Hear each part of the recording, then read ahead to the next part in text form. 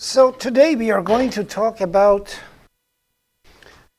how we can ask the C++ compiler to write code for us.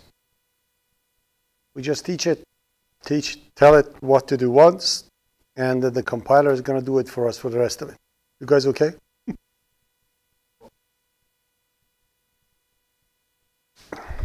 You're okay? All right. So we want to teach the compiler how to write code for us, and for that, to do that, we need to first come up with for example, very simple. I'm going to start with a very simple example, show you how it is. Then we're going to take it to more complex and interesting scenarios. Okay, so let's do it like this.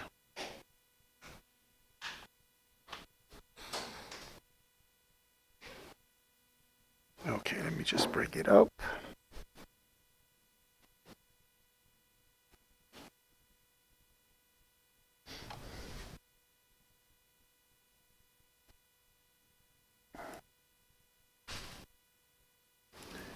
So I'm just going to bring the utilities to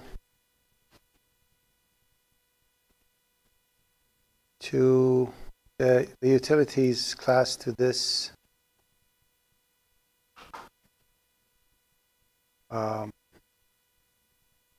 directory so we can use it. So let's add the utils class over here, add existing item. Please stay here. All right.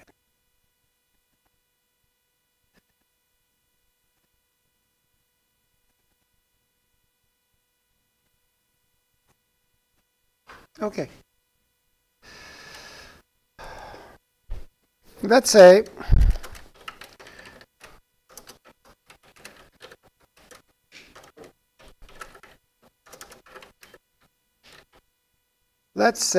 I want to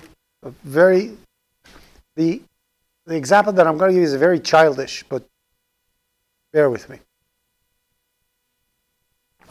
Pardon me? Oh, somebody from outside is talking to me. Okay. Actually, let it be. So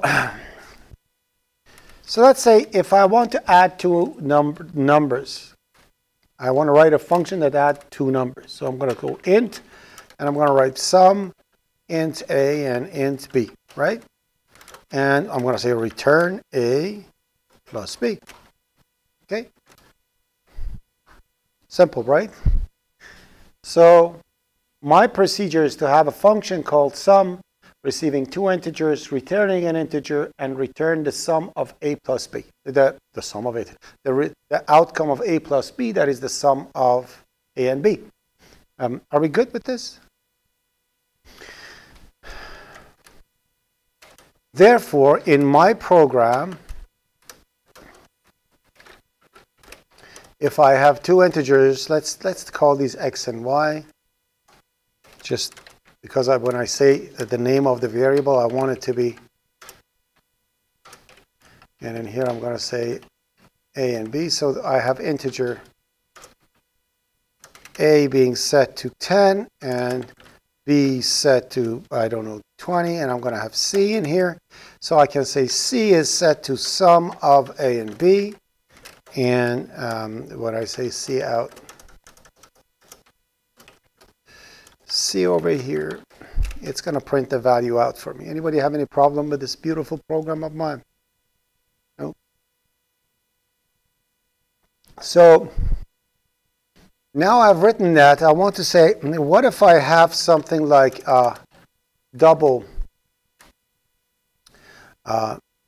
D set to, I don't know, 10.1, E set to 20.2,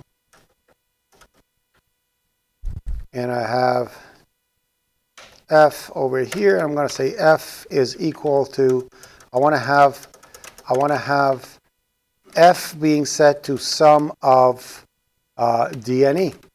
Obviously, when I do something like this, I'm not going to get an error message. Actually, It runs perfectly for it. Why it works? I didn't write anything for doubles. What happens? It casts it, right? And I'll lose those pointies thingy over there. I'm going to get 330.0, so that's not a precise thing. If I want to fix this, I know how to overload it. We know we can do that. So how do I overload? Easy. I'm just going to get this. Please pay attention to what I'm doing. It looks stupid, but please, this is important. I copy the exact same thing because the logic and everything is identical. And I'm going to paste it. Only change the type from int to double. And double. And double. And that recreation of function for me, why did I do that? Because I wrote the sum and it didn't work, so I rebuilt it. I just copied that thing and I said, the logic is identical. All I need to do is to overload the function with new types, right?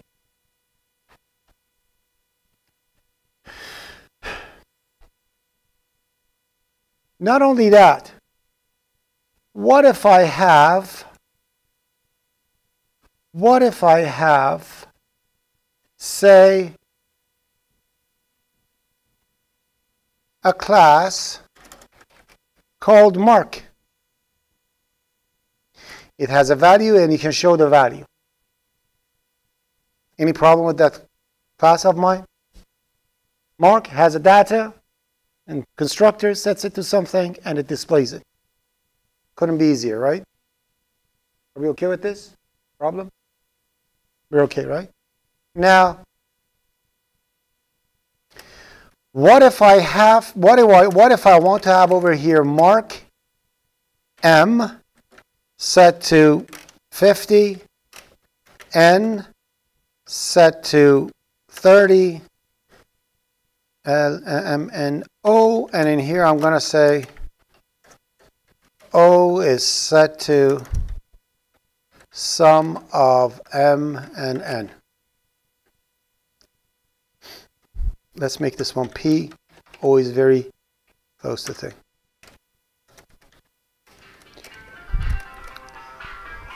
Please turn off your cell phones.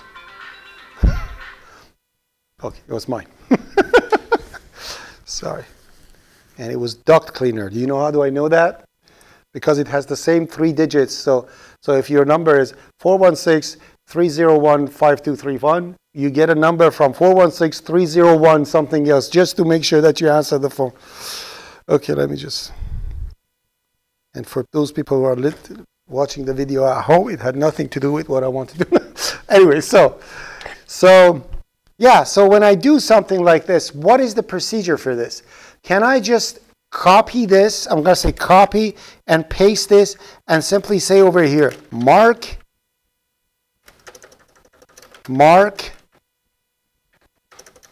and Mark. The answer is no, because plus is not defined for Mark, right? But what if I actually had that thing in here, the operator plus? Then I could do that, right? So again, as you see, the functions are identical. All I'm doing is changing the types. Correct? So seriously, if you have a 5-year-old kid over here, you can simply tell, copy and paste, change this thing to an employee now. Or change these to a salary now. And it's going to work for salary. So the person rewriting the code for this, there is no need for the person to have any knowledge of C++. Just copy and paste and change the types. And the application works. Are we okay with this? What did I change? I added the plus operator for Mark so it works between the two. I didn't have the plus operator defined. So obviously, because the logic is always the same, you have to have those things followed, right? And obviously, because it's being passed by value, rule of 3 should be okay with it. So these things you have to consider. You cannot just copy and paste. You need to have the knowledge that if I just replicate this, copy it, and change the types, you need to have the knowledge that if the types are changed, it will work. You can tell someone else who has no knowledge to just do the coding for you. Are we okay with this? Are we okay with this? You can actually do this in C++. So let me actually write the mark thingy over here too. So I'm going to have over here C out P, and I'm going to go N out. So now when I run the program, we'll see that mark is actually being called in 3 different ways. One for integer, one for double, and one for the mark, right? Now, what I could do was saying, hey, compiler, you see this pattern? This pattern is not a function. It's a template. And what you need, the type name you need to change, the type name you need to change is this. Change me. Okay? And then I get the change me over here and put what I want to be changed to that. Then I don't need to write any function.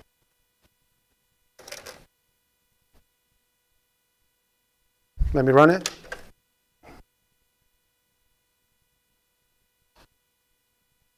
Voila. So you are essentially telling to the compiler, this is how it's written. If anybody's calling the function sum, see if you can change the types. Like if I make one double, the other one integer, of course it's not going to work because you have only one change me over here. These have to be identical. You cannot have 2 different ones. Okay? In this scenario. So the compiler looks at the sum. Okay, there's a sum, int, voila, int. So it rewrites that code for you. And it keeps going like that. Now if I want to have another sum over here, same thing is going to happen. Sum and double. It looks at the pattern and recreates the code for you. So the point that you have to take over here from what I just said is that if I don't have any function calls to sum, if no function calls in my code is made to sum, no binary code will get created for my template. So this template essentially vanishes at execution, as if there is no function sum. The difference between overloading is that you overload for 50 different things. They all get compiled, and all the binary code gets embedded in your executable, but you're not calling them. With a template, it's just in time. It looks at your code. You called the sum? Let me create one for you. You did a double? Let me create. So your code expands based on the need you have for your template. Do we understand what happened here? That's templates. Done. Of course. That's another point that we have to make. Every template needs to have documentation. So you have to, at the top of the template, say, this template, because it's receiving type by value and returning type by value, copy construction is needed. So you have to, so first of all, nobody calls it change me. That's for kindergarten. People usually call it type or T. Okay? But just to tell you, you can call over here schmiggly dingy if you want to. It doesn't matter as long as it makes sense. And lazy people usually put just T over there. So you see T, T, and T. That'll do too. Okay? So in your documentation over here, you have to mention that T requires copy construction. T requires plus operator, binary plus operator.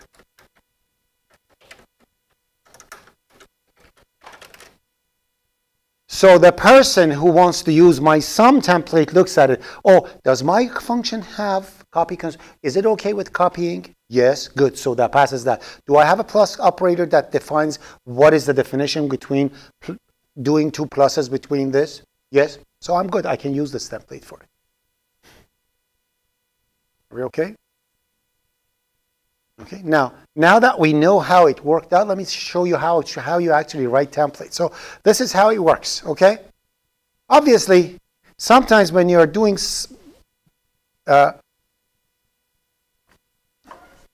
certain type of, like, let me see if I can give you a good example for it.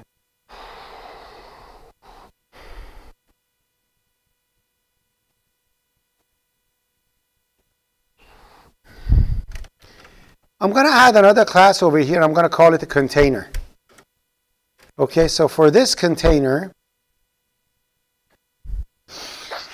I'm going to, on purpose, I'm going to add over here int capacity. Okay, and let's set that one to 250 and something like that. So that's going to be 250 and container data, whatever. And let's say the plus, even I don't have a plus operator here, okay? And then in here, I'm going to say the sum of 2 will be, how do I do a sum of 2? I want it to not match to that one. So I'm going to say, I'm going to have over here container add or container add.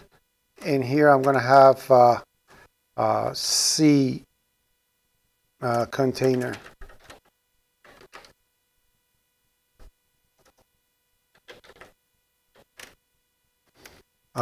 C. And let's say in here, what I'm gonna do is this. I'm gonna say M capacity will be plus, I'm gonna first create a container. So I'm gonna create a container return, and the value of this container will be M data plus M data of the other one. So C dot M data. That's capital C. And then afterwards, I'm going to say ret dot M capacity plus equals C dot M capacity. I'm just coming up with something, people. Just don't. So I'm going to say, and I'm going to put over here a slash, and I'm going to say M capacity.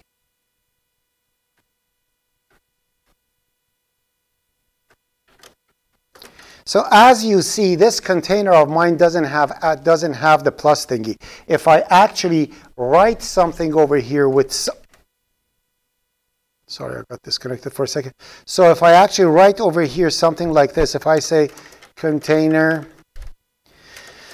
C10, what do I call it? Container. No, I cannot see. Come on, give me a word. What do I do? I. Do I have I over there? No. Container I set to 10, and container J set to 200, and K over here. If I say over here, K is equal to sum of I and J, obviously, I cannot do this, right? If that's the case, this is not in your, the first one is, the second one is not, I think, in your notes. But take a look at it. If it is, learn it. If not, just have it as information for your 3, 4, 5. First of all, if you overload sum to take care of your container, overloads always have priority to templates. So if I create over here a sum function in here, so if I create container sum, and in here I have container A and container B, and then in here I would say return A dot add B. Okay, that works too, right? If I write the sum over here, now it works. So these three will work with template, and K over here, the sum with container, will work with the overload. Are we okay with this? So if you have one exception that doesn't work with your template, you can still overload it. But there's a problem with the overload. The problem is that it doesn't fit the goodness of template, which if you don't do the sum with container, the code vanishes. That's not going to happen here. The code, because it's a function, it's an existing function, it's going to get compiled. You're going to have the binary in your executable. If you want to have it still as a template, what you can do, you can write a specialized template for some specifically for this. So instead of overloading, you can say, hey, the sum template you see up there, so instead of overloading, you're going to say, instead of that sum thingy that I have over there, I'm going to write another, what the devil was that? I'm going to write another template, and you leave it empty over here. Then you're going to say container, sum, and container A and container B. But what you are going to do is to actually tell to the compiler, this sum belongs to the container. So it becomes a specialized, when you don't write the type over here, this becomes a specialized thing only for a container. And this can only be used if a container is called. The good thing, so it's exactly like the other one. So I can actually write over here, return A at B. So it's the same thing. It doesn't make any difference. So I literally did my overload as specialization. What this specialization does is that, the difference is that if I don't use the sum for containers, no code will be created for it. That's the only difference. So you can write the general template if the logic fits you, if the logic satisfies your need, you write the template and you just use it. But if a specific function comes and you still want to have that template applied to that one or two exceptions, then you can specialize it as follows. So you write template, you write it exactly as if you are writing the function, but you add the signature of the template to the function name, which means this sum is only for container. Are we okay with this? Yes.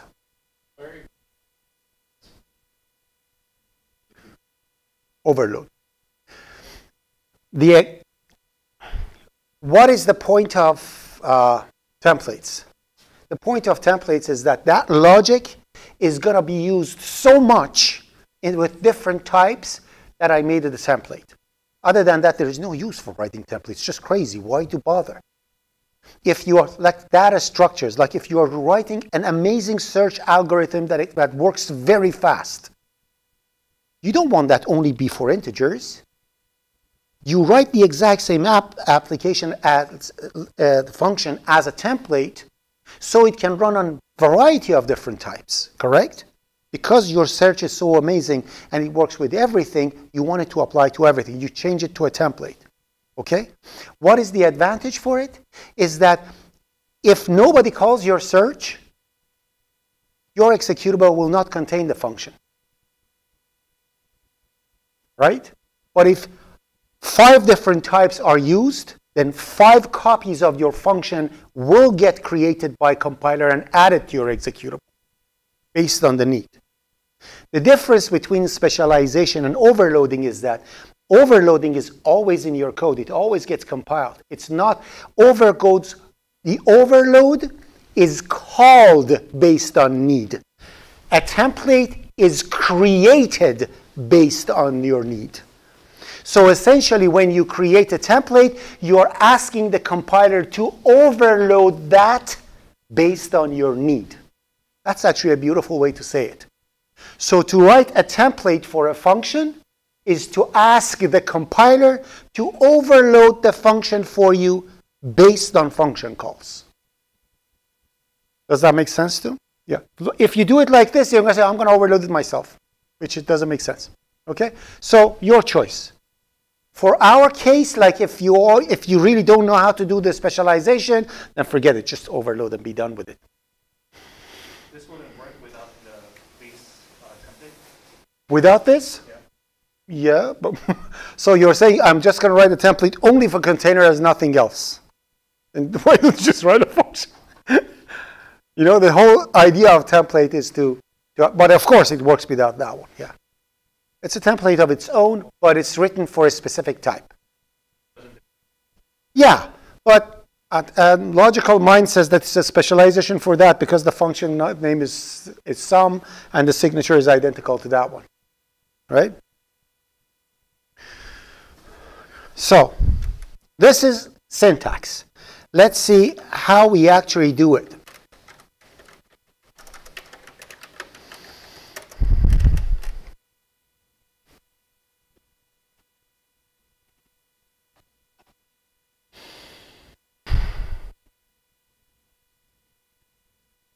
Which brings us to the next thing that I have to tell you.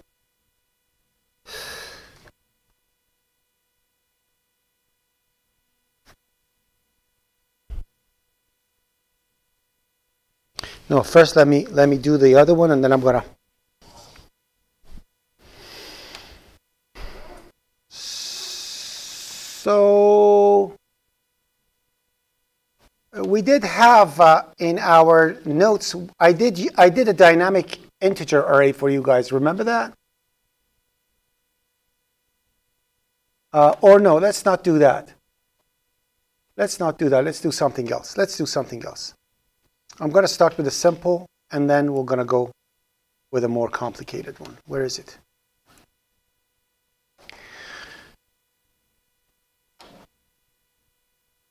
Let's remove this.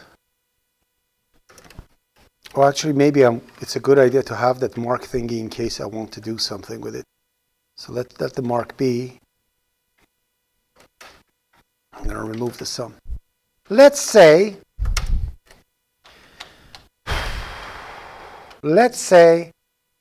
I have an array of integers. Okay? How many integers? 1, 2, 3, 4, 5, 6, 7, 8, 9, 10, 11, 12, 13 integers, right? If I want to sort these things, into in descending order, for example, what do? A simple bubble sort that we have done before is writing void, then right over here say sort, and then I write integer pointer for the array, so that's the array. And then I write integer size because I need to know how many I have. And I'm going to have an integer I and j over here. And I'm going to say for I set to 0, I less than size. This is textbook, right? This is you did this in IPC 144, like, you know. For j set to 0 and j less than size minus I minus 1 and j plus plus. And then after you do this, you're going to say if array j is less than array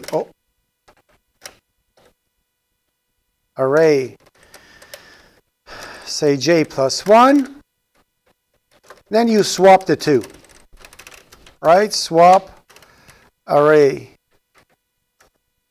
j and array j plus 1. How do we swap it? This is how we swap it. We say void swap between the two. So I'm going to have over here integer pointer A and integer pointer pointer B, and I'm going to write over here int temp is set to target of A, target of A is set to target of B, and target of B is set to temp, and that replaces the two thingies, so I swapped it. And then after I do all these things, I want to show my beautiful array over here, so I'm going to say void prn array, and the array that I want to show is an integer array with the size of I, and no, showing the array is again a straightforward thing. So I'm going to say for integer I set to 0, I less than size and I plus plus. If I show a comma, I want them to be comma separated, so that's that. Then I'm going to say cout array I. And then at the end, I'm going to go to no line. Yeah, there you go. So now in my main, I can actually say sort A13. And in here, I can say prn array A13 and run and yada, yada, yada. And I'm going to have a descending sorted array of those 13 things. Are we okay with this? Are we okay? Now, question is, what if I have an array of doubles? How do I do that? Okay? If I want to, so now we are going to templates. So this is how you write templates. First, you write it for one type. You make sure everything works perfectly. Then you go, every single scope that you have, it accepts a template tag. You put the template tag for it. You change the types of interest, the things that are supposed to change. You change it. You'll notice it because you wrote the code. You change it, and then your program works for everything. For example, in here, I'm going to say, the very first thing is swap, right? So I need to swap two things. In here, I'm going to say template, type name, T. Okay, in here, what do I need to change? This int should change to T. This int should change to T. This int should change to T. Immediately, I have to document it. What do I need for temp to support? For T to support, so swap can work. What is the first line over here for you? This is an assignment operator. Assignment at moment of creation is it's a copy constructor. So copy constructor is first. So copy constructor. So it should support copy construction. Line 22. What does it need? Thank you. Copy assignment, not assignment operator. Copy assignment.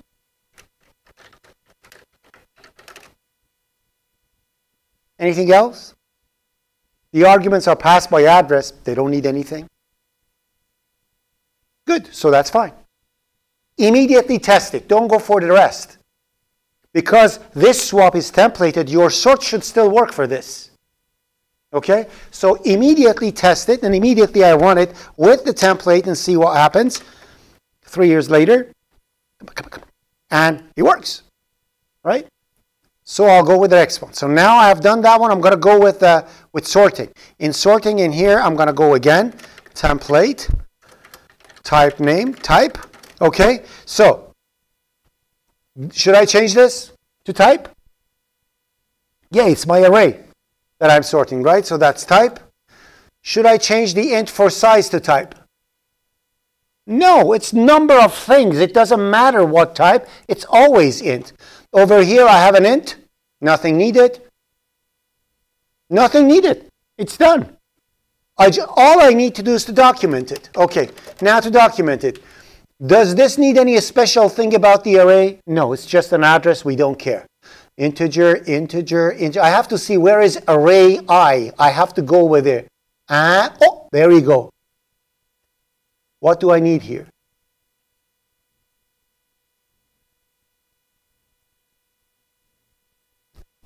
What do I need there? Operator? Which operator overload? Less than operator. So you have to say T must work with operator for comparison. Okay, something like that. Okay? All right? So now the sort is done too. It's templated. Let's see if it works. We run it.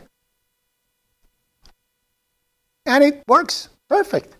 Now printing. I want it to print too. So what do I do for printing? The exact same thing. I'm going to go template, type name, type. And sometimes when you do this, you see if it doesn't work, what do? If you see your template is correct, but it doesn't work, what do? You specialize it. Okay, remember that. So if you later on use something else with this and you see it doesn't work, you can specialize it. The logic is the same. Like for example, you have something that doesn't have the less than operator overloaded. What do? You only take that part and you specialize that part. And everything else will work. So you can keep modifying and make it work. So now we have PR and array. So I am printing an array, so that has to be the type. Size remains the same. So what do I need here for? What do I need here? Insertion. Extraction is for reading. I know, I'm always confused with that too. It's insertion operator. So T must be insertable into O stream. And you're done. Run it one more time. Control F5. And it works. Now I can actually test it with the other one. Now that I have that one, I'm going to come over here and say sort D with size of, what is the size of D? Anybody knows? 1, 2, 3, 4, 5, 6, 7, 8, 9, 10. So that's going to be 10. 10, 10. Ta-da! Right? Are we okay? All right. So, and it works with everything. Like if I have, for example, let's say I have a class that encapsulates a name. We've done that already, right? A class that encapsulates a name. If I have that one, and the name of mine is a dynamic thing with all the good stuff that I have, let me just include utils. And using namespace stds. Yeah, so my name is holding a dynamic name, and it has copy construction, assignment, destruction, everything is set out. Operator plus is working for it. Operator less than or equal works for it. So everything works for this thing. Can I actually sort series of names with this? And the answer is it does not make any difference, because all the things that you asked for the sort, all the special thing the sort needed to do, because they are applied for it, you can simply do the exact same thing with the name. Even if it's a complex object, it will work perfectly with absolutely no problem.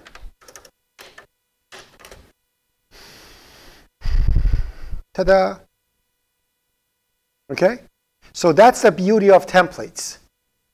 You write once, you reuse over and over and over for whatever you want. Okay? One catch. And for that catch, we need to talk about how the compiler works. I've talked about it before, a long time ago in a galaxy far, far away, and I don't know if you remember or not. Do you remember how compiler works? One person remembers. Good, I'm happy. Okay, so let me see. It was. Let me see if it's here. PNG. Such a long time ago. Did I hear that right? Yeah, there you go. How compiler works. Actually, let me bring it over here in case we want to copy. And I'm going to add it to today's solution. Add existing item. No, not existing. Well, actually, sure. Let's copy it and then add it. And then I'm going to put it in resource files. It is. Okay? So, let's see if it opens it. Yep. Seriously? What's going on? Didn't open it? Hello? Okay. Apparently that didn't work. Let's try it another way. There you go. So, the command that is executed over here, to do the compilers. Did I show you this? Show this one to you before? I did, right? Just a second.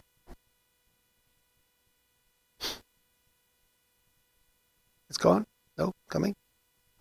I'm about to sneeze. It's just okay. All right. So the command that is executed over here, ladies and gents, is this one. So in here, it is actually saying, we are saying G++. Oh, this is not that one. Let me get another picture. This is, where did they put that one? It's okay, but this is not good. This doesn't have name for the functions. Let me bring another one. Think that it's like a break or something. Okay, give me a second. I should have it in recent.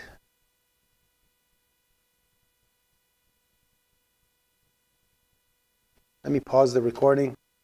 Zoom and let's talk about it. So the compiler is actually called like this. So it's G++, A.cpp,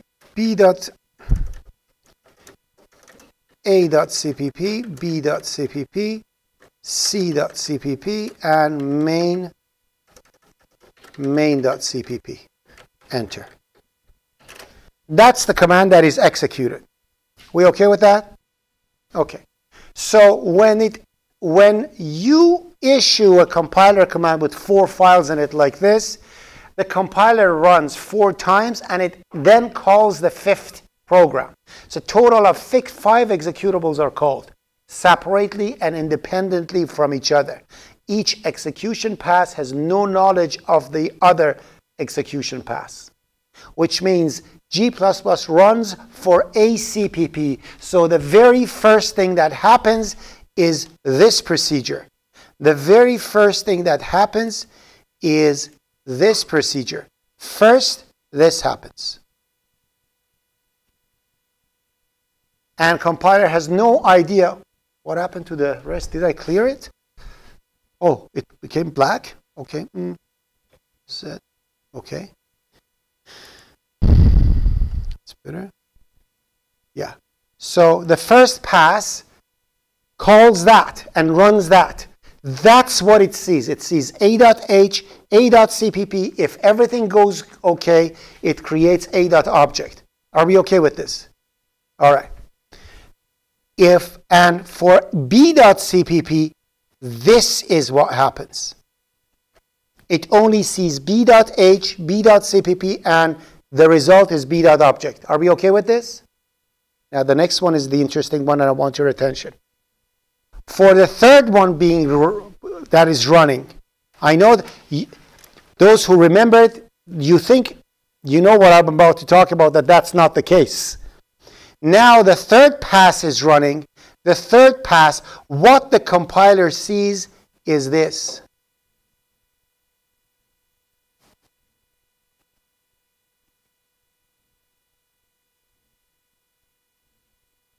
Because in C.h, B.h is included.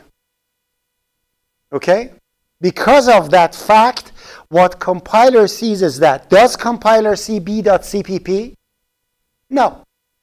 Does it care if the function you implemented here exists or not? No, that's not the job of compiler.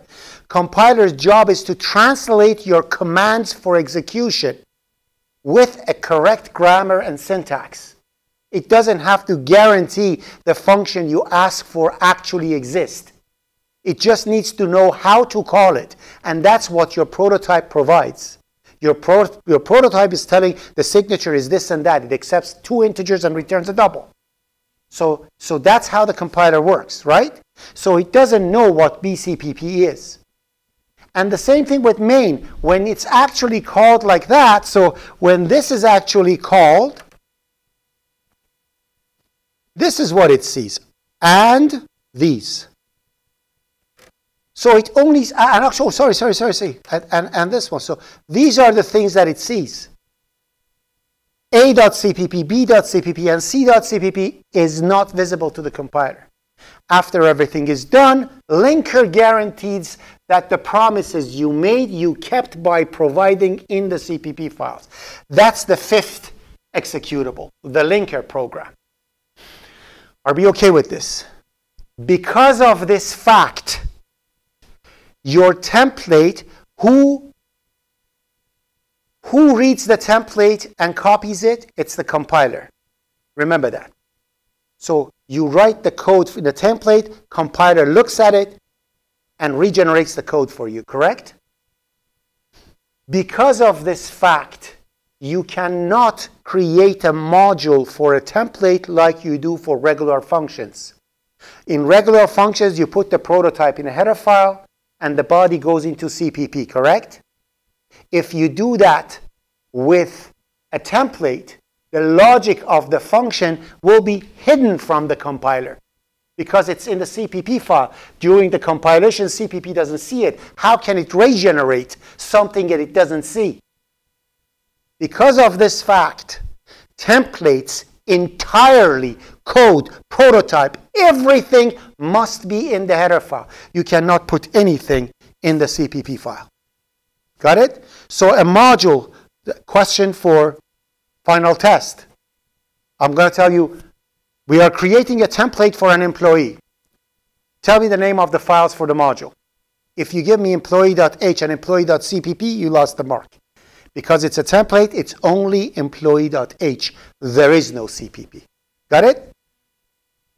So, knowing this fact, now, if I want to actually create a module, knowing this fact, if I want to actually create a module for my sorting in here, what I need to do is to actually create a header file, not the C++ file, and let's call it sorting.h, and then do all the things that I'm supposed to do, if not define stds sorting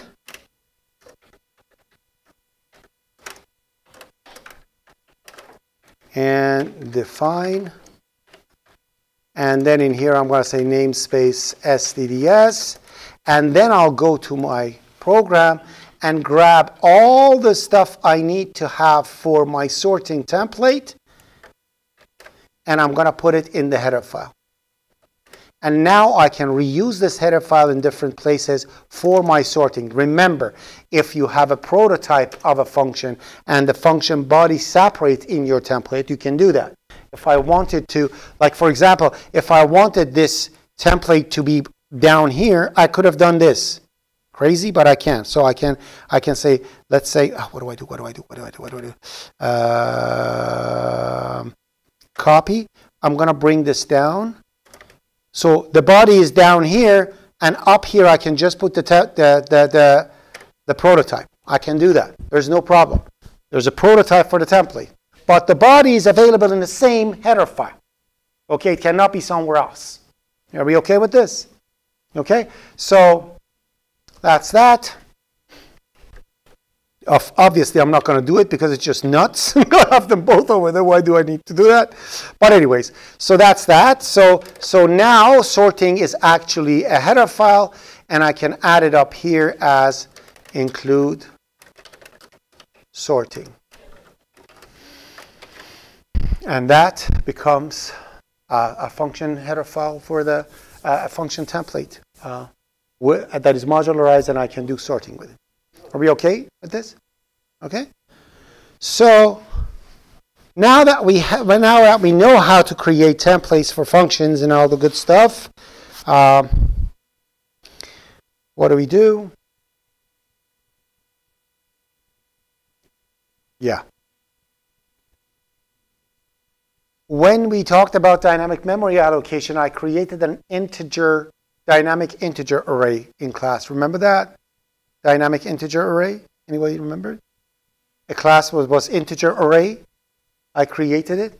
I'll bring it. I'll look for it. It's going to be here, I'm sure. So let me just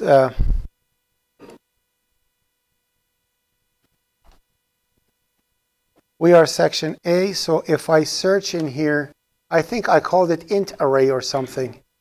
Int array.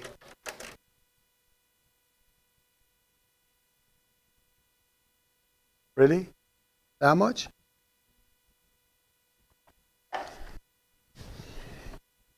There you go.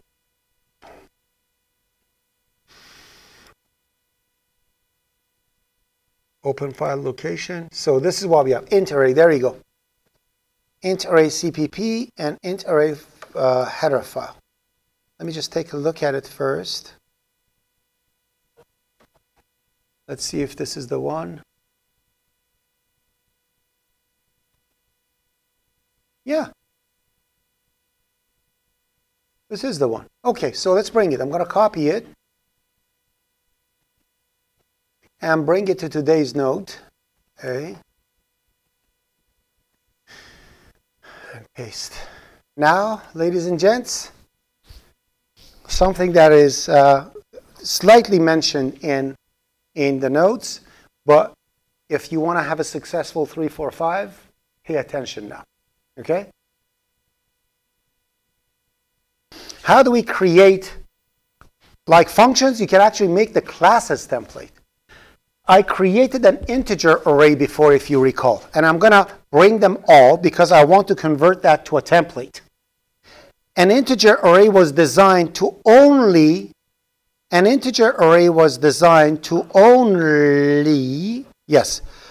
only create an integer array for me so I can use. Exactly like a regular integer array. It resized itself automatically. It had assignment operator set up. It could be copied. It had index, boolean, lots of good stuff it had. Okay? So instead of using an unsafe integer array that I could go out of the size, out of the boundary and get segmentation fault and problems like that, this fixed that one. I would say, if it's good for an integer, why shouldn't I have such a thing for employees? For cars, for doubles, for characters, for whatever I want. Any type of array that I want to be dynamic, why shouldn't I be able to use it for it? The answer is we can, and we can do it using what we call a template for a dynamic array. So I'm going to right off bat create a header file, and I'm going to call it, say, dynamic array.h. And the dynamic array of .h of mine, std, what did I do? stds, dynamic array.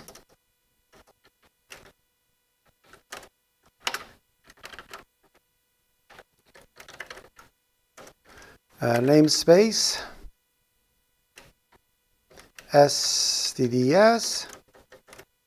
And what I will do, I'm going to bring everything that dynamic array has right in here. So I'm going to copy the class. Do I have anything else in here? No. So I'm going to put it right over here. That's the class. Now I'm going to go to dynamic array.cpp. And I'm going to bring everything else.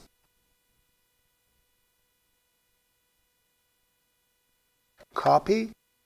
And I'm going to paste it here. Okay? I want to convert this to a dynamic array. And let's see if we can actually do it, if it works. Okay? So first of all, it's not integer array anymore. It's dynamic array for all types. So in here, I'm going to say Control H, and I'm going to say int array should change to dynamic array. Right? And I'm going to current document, replace all. Voila. There we go.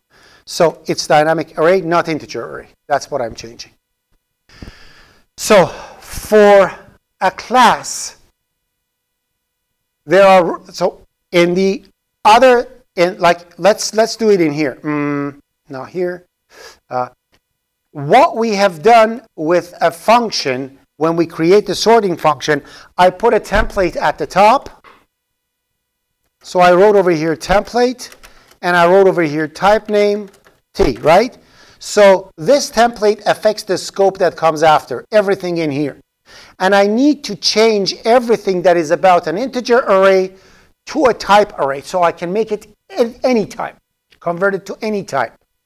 To do that, I need to follow specific types of specific detailed instruction and rules, and everything's going to go smooth. And that's going to happen after 5-10 minutes. Okay? So let's go for a break or something. We'll come back and we'll continue with that one. It's not going to take more than 15 minutes. Gone. All right. Pause. Unlike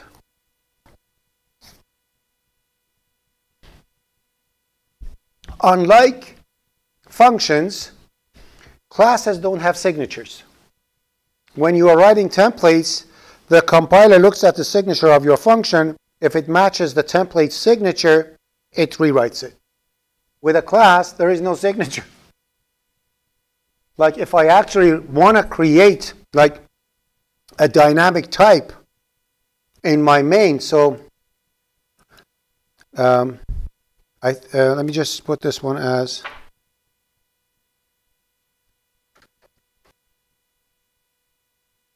C.template, B.template.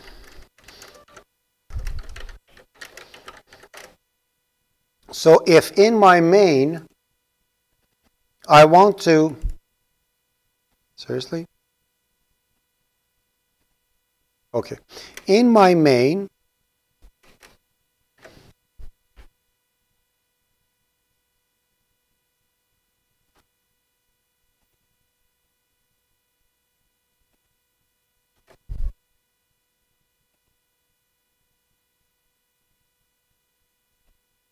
if I want to create a dynamic array,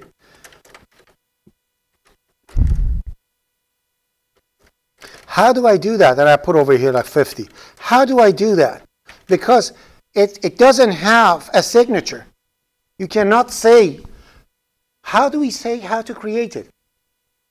This is how. In classes, you add the type you want that class to be made out of to the name of the class. So if I want a dynamic array of integers, you add the signature manually, like you did for a specialization of a function. So you say, I want dynamic array of ints. Therefore, the template will call for an int one and create it. Okay? So let me just include that dynamic array 2 over here too.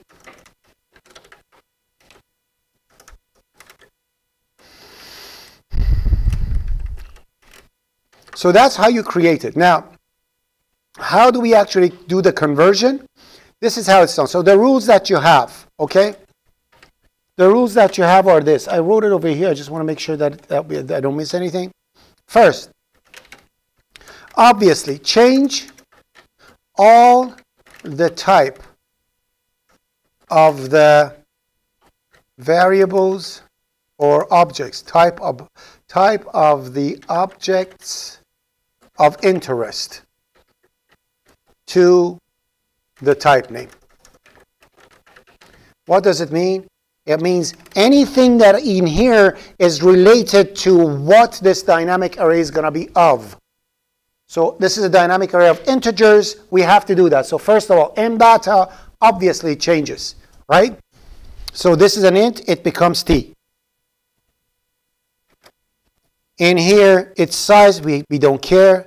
Size. This is creating it out of a regular integer or a regular integer array. So that has to be a t.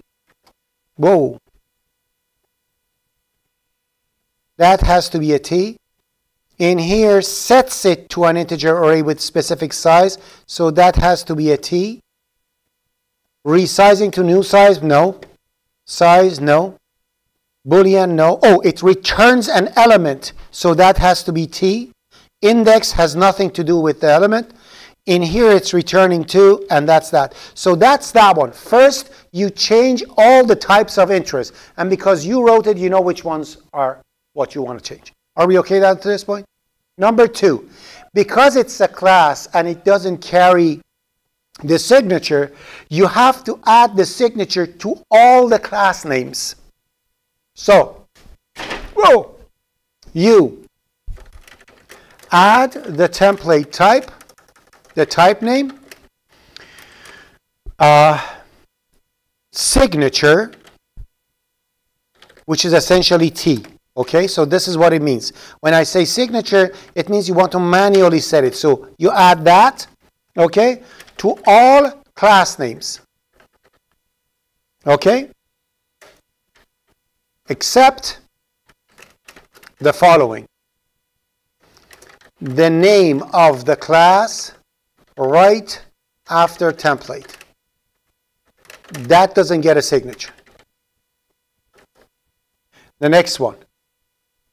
The names of the constructors. They don't get it. So the name of a constructor doesn't get it. And finally, the name of the destructor. Other than that, you change everything. So let's do it. Do I add the signature to this? No. It's the class after the template. Do I change the name? No, it's the constructor. Do I add this one? No, it's the constructor. Do I add this one? Yes, it's an argument. It's not a name of a constructor, right? If you see, actually, these are all yellow, so you know exactly which one they are, right? Those are the green ones, essentially. So in here, I'm going to add this one, T, to that one. This one, yes, I'll change it. Yes, I'll change it. Yes, I'll change it. And yes, I'll change it. No, I won't change it because it's a destructor. Now I'll come down over here. There is nothing else. My class is all done. I apply all those rules for every single scope that I have. If everything was in line, I didn't need to do anything. I was done.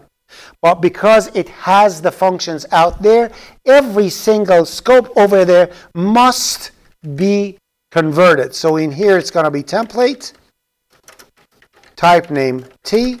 Now, the first one is not at the constructor name. It gets it. The second one is a constructor name. I don't touch it. In here, it creates a new array of type. So that has to be T. Done. That function is done. And you keep going like that for every single thing. Okay? And the result for it would be the other class, actually somebody asked to actually do it right to the end. So for every single thing, I did it. It was a long, long time about doing it, but in here, I'm just going to put the final result for it. And we test it. Okay? So you want me to do it? Huh? I can do it. No? Okay. So as you see, this is all done. And we didn't have a chance to test it, actually. So now we test it to see if it works or not. Okay? So just to do, I have to review it to make sure it's done. So this is done. This is done. This is done. Done. Done. Done. Yeah, it's here. Done. Done. And finish. So yeah. So now I have it in this. So I have an error over here. Where is the error and what is it about? Oh, I have two namespace SSDs for some reason. Why did I do that? I don't know. I'm not a good copy paster.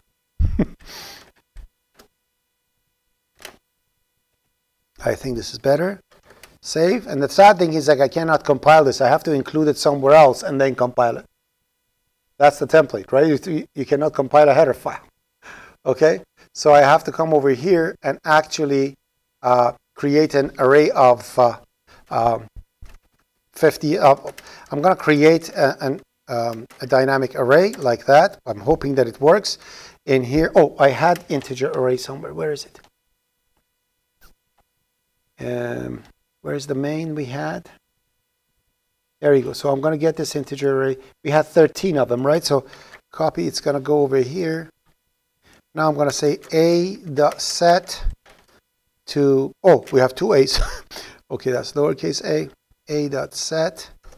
I think A and the other one is size, that is 13, right?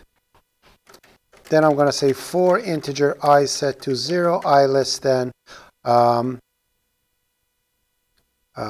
A dot size, yes, and I plus plus.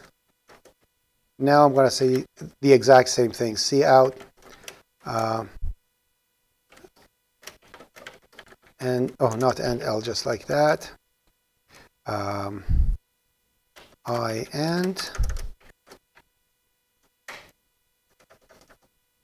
then we're going to do what? We're going to do C out,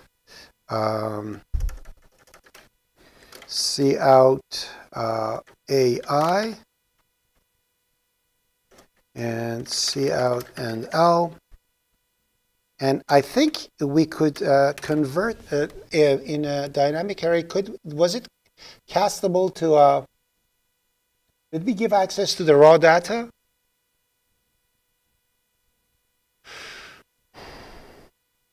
We didn't give access to raw data, did we? We should have. So if they cast the integer array to an integer pointer, to a constant integer pointer, they would get the M data. Let's do that. Do I have an operator? I have operator equal, operator equal. Let's do it after. Let's first do this. So now let's see what happens. So I'm just going to compile and run it, keep our fingers crossed, and see if it's going to work. Yeah.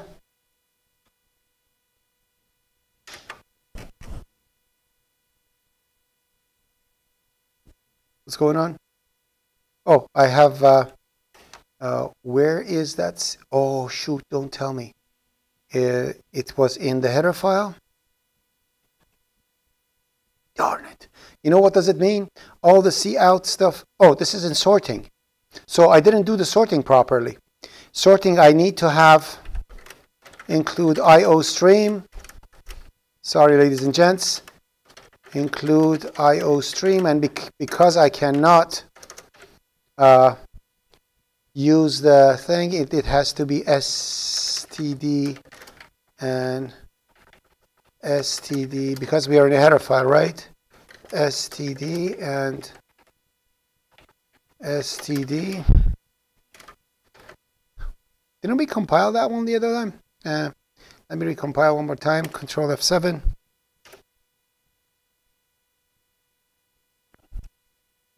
What is not? Whatever. It's not. It says it's not. Oh, it's a mismatch because this returns an unsigned, that returns a signed. Doesn't matter. So I'm gonna go over here, unsigned. Okay, let's run it one more time. See if it works, or it's gonna die on us. Whoa! There you go. It worked. So, so there you go. It worked. Okay. So, any questions? Okay. No one had any question about line 67. Can anybody tell me why did it work? Does it work? And if you cannot explain, why didn't you ask? And I think I did not resume. Is it still pausing? No, it is, huh? Of course. Sorting? No, it wasn't sorting. It was just printing. You want to sort it? If you want to sort it, then I have to actually do this. So I have to come over here, say we need to be able to have operator constant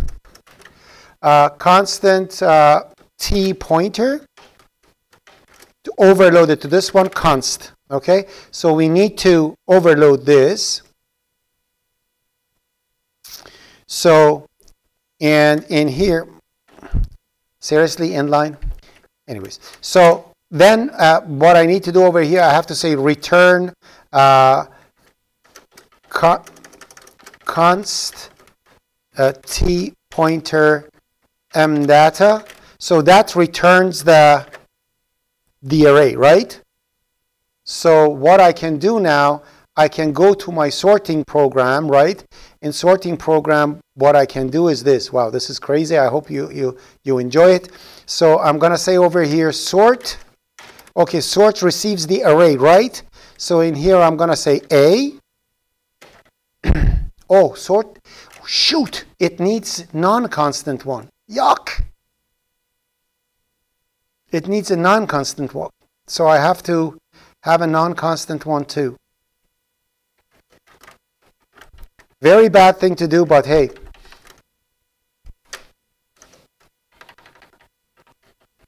This one too.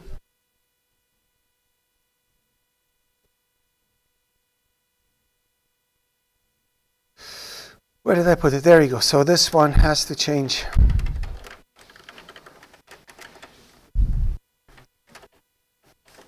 So I'm giving, it's a very bad thing I'm doing, people, by the way. I am giving direct access to the raw data of my class. Very bad thing, but just, I want to make the sort work. So A and A dot size. And why sort is not working? Oh, in here, I'm going to say, oh, because it receives that one, so in here I have to say integer pointer.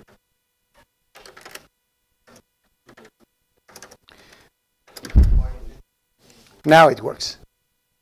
So now I'm going to do it again. And hopefully this time if I print it, it's going to be okay. Let's see if it works. There we go. Very bad thing. Huh?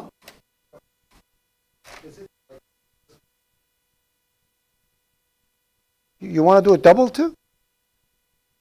You're sure? How long it takes? This is the double. There you go. Double. And in here I'm going to have, so let's call that lowercase d.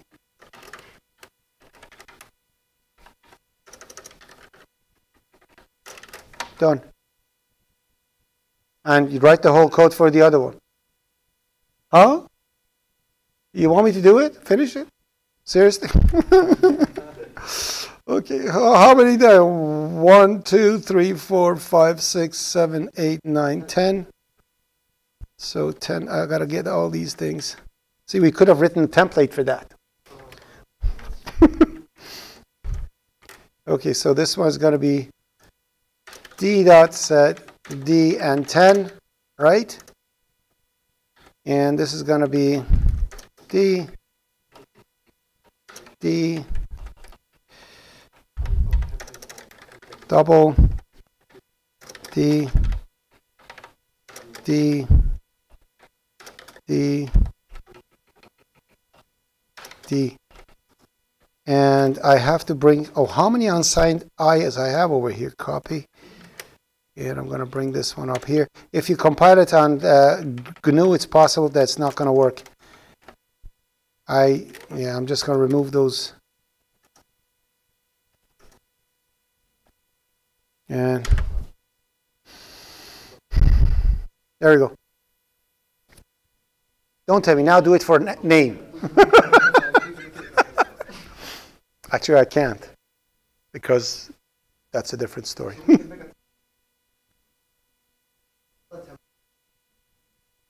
Yeah, if you want to, why not? So essentially what I did over here, so the better way of doing it, instead of, let me just fix it. Look, now that you ask, how much time do I have? So I gave access to private property of dynamic directly. That's awful. So I'm going to fix that. What we can do over here, instead of doing this, we could specialize sort for the dynamic array of ours. You follow? Okay. Huh? Okay, I'll tell. No, I'll tell you. I'll tell you. So let me think. Actually, do we need to?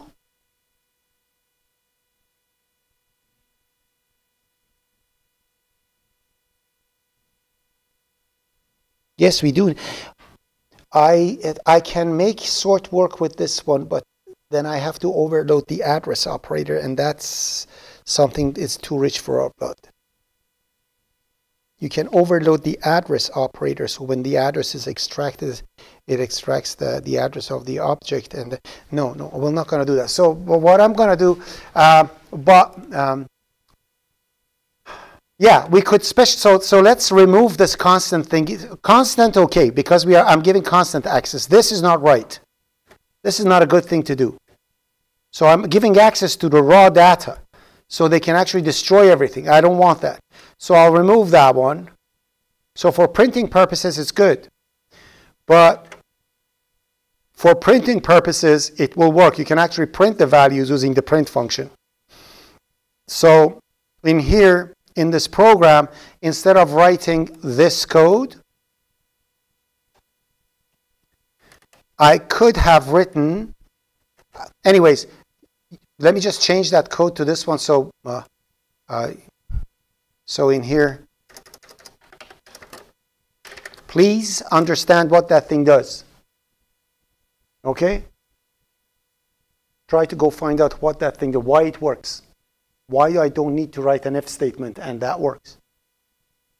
Try to find out, okay? Pardon me? Anybody wants to try? Do you remember lazy evaluation? IPC 144. When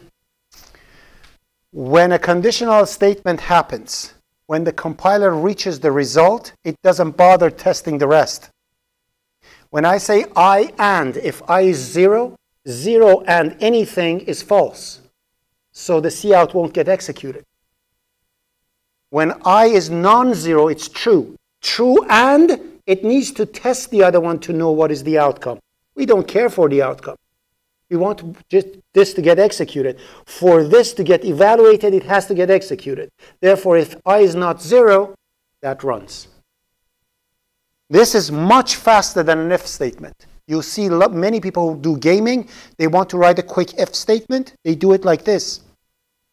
Because there is no jump in here. There is no jump in here. Okay? So, just FYI. But so let's go back in here. In dynamic, in here, if I wanted to print it, now that I've done that, I can actually remove this. Where is the printing? To print, I could actually do the print prn array, and in here say integer const. So that's okay, const integer pointer a. So I cast that one, and I say a.size. So that will print it, because constant integer passing constant int is good. There's no problem with it. Okay? And the same thing for d over here. If I want to just print it, that is fine. I can go prn array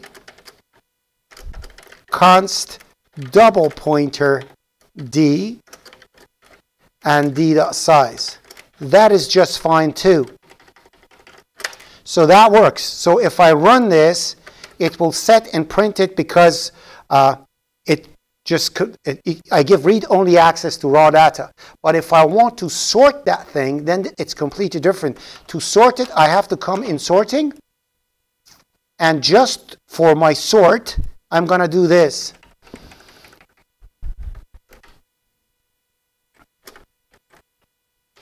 First of all, I have to include dynamic array over here. That's number one. So I have to say include, because it needs to know what dynamic array is. Come on. Dynamic array. So first that, okay? Then in here I have to say template type.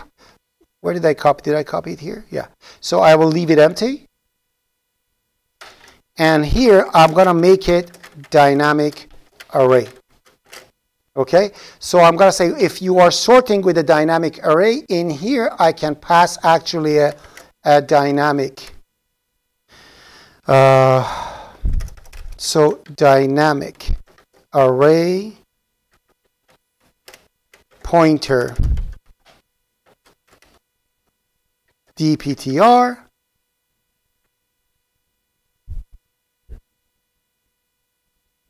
pardon me, and in here I have to put wow, that becomes tough. Too rich for our blood, forget it. That's 345. That's 345. I just wanted to do it, and then I realized I have to do something else and completely forget it. Never mind. Never mind. Anyway, so that,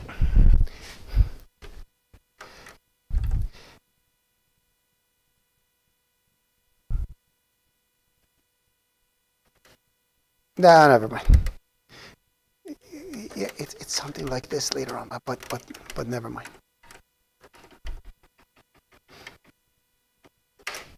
Okay. You can do it, but you have to. It's too rich for a but this is good enough. This is good enough. So we can't sort it because we have to directly access it for sorting. Overload it. If you want to do it, overload the sorting. The problem is that you don't need to because sorting, you don't need the size for it, right? That size is moot because our dynamic array knows what is size. So that's garbage. We don't need that. So that's that. Anyways, that's the end of it. Let's save. So that's our dynamic array of anything. And before we go, like I don't know if anybody's as old as I am. Remember that I mentioned this to all my classes. It used to make sense at the time, but now it doesn't. Remember that commercial for Apple, like this. What do you call these Apple cell phones? Apple cell phone, right? iPhone. Yeah. I've never used Apple in my life, so it's against my religion. So I don't do that. So these iPhones, like remember, like they would say to tell that you can find any application on it. They would say like, I want to do this account. There's an app for that. Anything that would say, they would say there is an app for that. Okay, and so on and so forth. Okay, yeah, so it was a commercial at the time, and everybody would laugh at it. And so there, anything you want, there's an app for it. Okay, anything you want to do in C++, a major algorithm that you want to do, there is a template library for it. It's called STL, Standard Template Library. Anything you want to do, you want to do sort an array, it's one there. You want to do a quick search, it's there. If you want to create a stack, it's there. You want to have a dynamic array, it's there. This is garbage. You don't need to. There is actually a standard template library called array, exactly like this, that you add something and it creates an efficient array for it. Not only that, you can create a vector that is resizable array. You can create many things that crazy, and they all work together perfectly. And not only that, you can say, I want this array to be sorted in a multi-threaded way, which means it parallel processes the source thingy, so it becomes 10 times faster. You don't need to know how to do it. You just use the standard template library. That's 345 to learn how to use all those good stuff. Okay? So anything you want. And that's why when you're writing C++, knowing standard template library is not like lots of people say, no, I want to write a stack myself. Why? They have like geniuses wrote the best algorithm to create a stack for you. Why you want to create your own? Like you have extra time. You have clients waiting. You want to do something quickly. Why? It's like I used to be that macho guy. I always drive standard car. All my life, I had standard H car with the clutch and everything.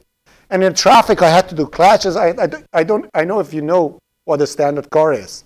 Like, it's not automatic. You do standard manual shifting. I used to drive like that. But you're in like 10 kilometers, bumper to bumper thing. You go with the clutch. Why, are you crazy? So that's what I'm saying. So learn how to use the tools. They say a worker is as good as the tools he knows how to use. Okay, it's the same thing with programming. A programmer is as good as the knowledge of the language the person is using. Knowing the basics is easy. Every program's loops you'll understand. There's no problem with that. A good programmer knows that there are certain tools over there that you know that you don't even need to write a loop. Loops are in standard template library. You do repetition much faster using the standard template library. Okay, so remember that. That's it. We only have one more thing to go through and then we are done. We have 6 minutes. You want me to talk about overview of polymorphism and be done with it? It's a very simple thing. Huh? We'll find out. Either nothing, we'll sit at home, or you want me to go through it? It's just buzzwords are telling you. I'm just summarizing what you have learned down to this point. Okay. So essentially, overview of polymorphism. When you are doing polymorphism, when you are talking about polymorphism, it's categorized in different things: ad hoc, coercion, overloading, universal, inclusion, parametric. Ad hoc means fake. Okay? So the left side that you see is fake polymorphism, which means when you look at it closely, it's not really polymorphism. Coercion, casting. When you do casting, like the sum that I wrote, and I ran it with a double, it worked with an integer. I didn't need to overload it. It would drop. Of course, it would drop the partial parts, but it would still work. Was that polymorphism? No. When you look at it closely, it's just casting. Okay? Overloading. You overload a function with new types. You are not so when the compiler is compiling, it literally attaches the names of the types to the name. So when you create a sum for an int and an int, and a sum and a double-double, the first one is called sum int int, the second one is called sum double-double. They are not same name. So it's, again, fake. It's not real. That's overloading. Inclusion, however, it is real polymorphism. That's virtual functions. The functions are identical. The signature is identical. Everything is identical. Based on the type, automatically it searches and finds the best version and runs that one. That's polymorphism. So same things that we have done with motorcycles and vehicles. So when you park a motorcycle, you get a motorcycle, you get a car, and each one has its own right that does it automatically when the time comes. You have a vehicle, you say, vehicle, write yourself. And automatically, if it's a motorcycle will write itself. If it's a car will write itself. That's perfect polymorphism. That is called inclusion polymorphism. Parametric polymorphism is what we learned today. That's like the mother of all polymorphism. You don't even have a function. You just write the idea of a function, and based on the need, compiler will generate the code for you. That's absolute polymorphism. Done. Told you. Okay? I told you, it's an overview, just teaching you what we learned throughout the semester, and that's it. So again, remember, ad hoc, fake polymorphism. Okay? Polymorphism, they say, closer scrutiny, you're going to find out that it's not. So when you look at it closely, you see it's not. Universal are polymorphism that are actually polymorphism. So what is inclusion is based on the type and its owner, and parametric is the one that you write a template, and the template generates the code. And that's that one. And the other thing, input and output refinements, ladies and gentlemen. Probably next time you come and I'll go through it. I'll go through it and see what it is. You know how the ignore works? So these are the ignore, get line. You know all these things. We've talked about all these things. So width, fill, set f, onset f, precision. These are the things, and it talks about manipulators that are, I think, optional. There you go. So the ones that are optional are manipulators that you don't know. The rest of them, we worked on them. And F-stream, everything, we worked on it thoroughly. So there's nothing to teach. Go through it. If you see if there is any question, let me know. Are we good? So this is officially the end of the semester. We have no more classes. Okay? Yeah, we don't need to. I'll be online if you have any question. Please, something that I have to tell you that is extremely important. Did I mention how to book appointment using Microsoft Teams? Did I show it to you? Please do that, okay? Book an appointment when I'm available, and please don't wait 3 hours before the deadline of a project before you call me for help, okay? Ask now. Okay? We sit together. I have time. We sit together and we work on it. Okay? So book an appointment. I'll take a look, make sure that I'm following the. You know when your test is, right? I don't need to mention it. We already mentioned it. Here? Why do I have to come? You want to come? No, I'm asking. No? No, I don't need to because everything's finished. Like, what do? I'll come over here, teach. Well, look at each other. Hello, how are you? Have peanut butter cookies.